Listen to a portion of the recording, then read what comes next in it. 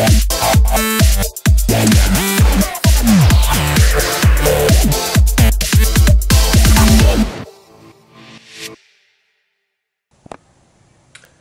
guys, it's Rainer here.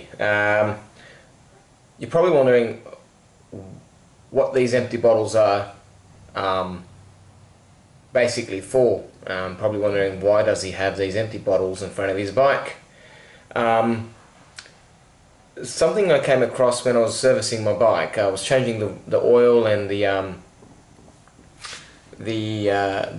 oil filter a couple of weeks or so ago. I came across a little issue. After I emptied the oil into the oil pan, I noticed that I had nowhere to pour that oil. Where I live, I personally don't like, those people that dump the oil into the drain and all that sort of stuff, because you got to look after the environment. But there was nowhere for me to dispose the oil, so I thought, what am I going to do?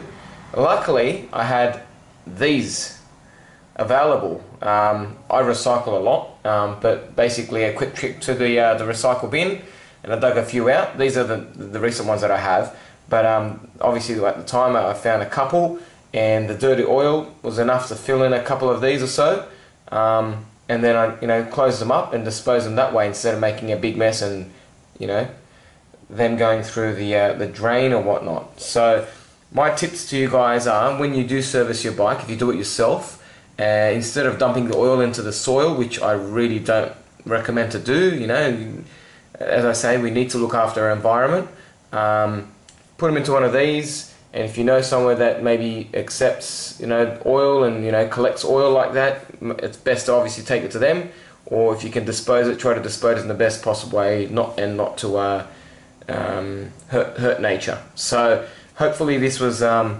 useful tips for those that were wondering what they need to do when they service their bike.